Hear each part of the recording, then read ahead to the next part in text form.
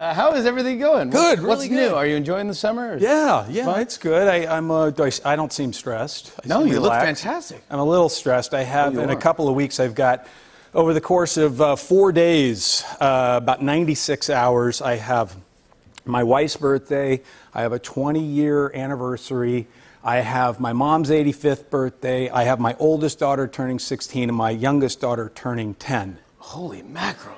Can I borrow some money from you? Wow. I know that you have 3 daughters. We were talking about that. Maybe Yeah. beautiful wife backstage. Yeah. What are they doing this summer? Because they're 10 and... Yeah, they're 10. Hold on.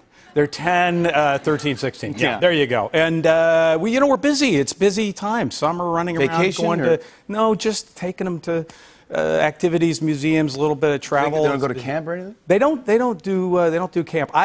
In fairness, I made a terrible mistake regarding camp. I told them my own camp story, which was a bad move. Okay, that was a mistake. I told them about. I went to this Camp Tippecanoe in Virginia when I was a kid, and just your. There's an owl. I slightly changed the name to avoid a lawsuit, so you did not go to Camp Tippecanoe. No, they're being supportive. They're like, I almost went to that place.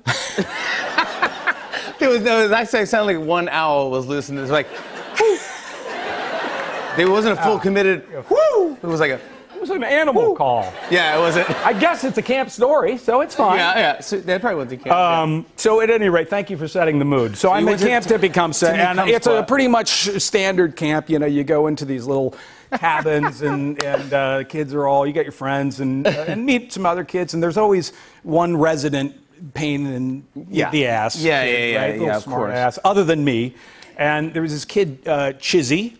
And there was a counselor, a guy named Clay, who's kind of the, buffed out counselor. Now, are you changing all the names? No, I'm not. I'm back on facts. So there are 2 real people named Chizzy and Clay. Chizzy and Clay were real names. Wow.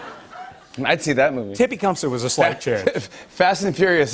So Chizzy and Clay. They're not getting along. There's a lot of antagonism And who's Chizzy between them. Chizzy's the kid. Clay is the kind of the counselor with the cheesy mustache and the frizzy hair who's like, man, there's chicks on the other side of the lake, man. Yeah. And he's that guy. I love that guy. You would like him. You would have fit right into Cabin 6. So we're there, everybody's doing their thing, but I can tell there is a relationship here between these two that is headed for trouble, and the days go by, you do the flag football, capture the flag, and one day we are doing archery. Clay is teaching us how to shoot bows and arrows. Sure. And Chizzy's not around, and Clay's upset, and he's like, has anybody seen him? Da-da-da-da. He's getting a little worked up. And sure enough, about a half mile away, over the ridge, comes this little dot of a person. And he's screaming, Clay, you're an idiot. I'm going to report you to the counselors. It's this little Chizzy. And he's coming towards us, and Clay takes a bow from the kid next to him and an arrow. Oh, gosh. And he pulls it back about as far as he can. He just lets it go. And I don't think he was trying to I don't think he's trying to do anything. I think he's just trying to send out a kind of a warning flare, if you will. Yeah, sure. And I'm only 11 years old, and I'm watching this thing, and I don't know anything about aerodynamics, but I'm like, that's got good trajectory. It's got some heat on it. And it proceeds to soar through the air, and just in one of those moments where the world stops spinning on its axis, the arrow goes through this young man's arm, little Chizzy. Yeah.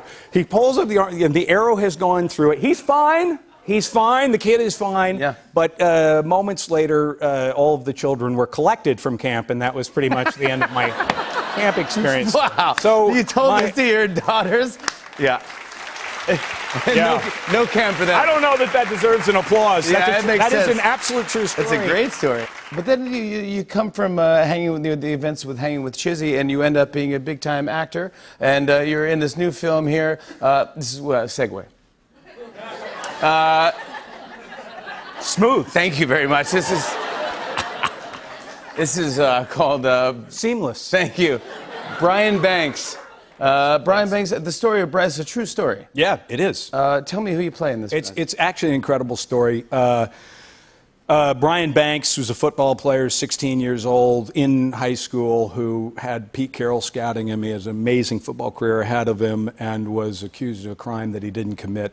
And the criminal justice system kind of scooped him up. He spent 6 years in prison. It was a very rough story. Aldous Hodge, who's a wonderful actor, plays him in the film, and I play Justin Brooks, who is a real life guy. In fact, both these guys is obviously a very true story. Brian sought out the help of Justin Brooks, who runs the California Innocence Project, which has exonerated over 30 people and kind of gotten these people who are in prison, sometimes 10, 20, 30 years, gotten them out. For stuff they didn't do, yeah. For stuff they didn't do. And it's not technicality stuff. I mean, these are real people who just flat out didn't do it. And he, you know, Brian, who is an incredible advocate for himself and kind of a larger-than-life, very positive person, he was the one who pushed this along, and he got this organization that Justin started to support him, and ultimately got this case overturned. And his dream to play in the NFL was ultimately realized. It's an incredible. He actually ended up doing the way that finishes up is pretty great. Yeah. On and on and on. I said, and it's on and on and on.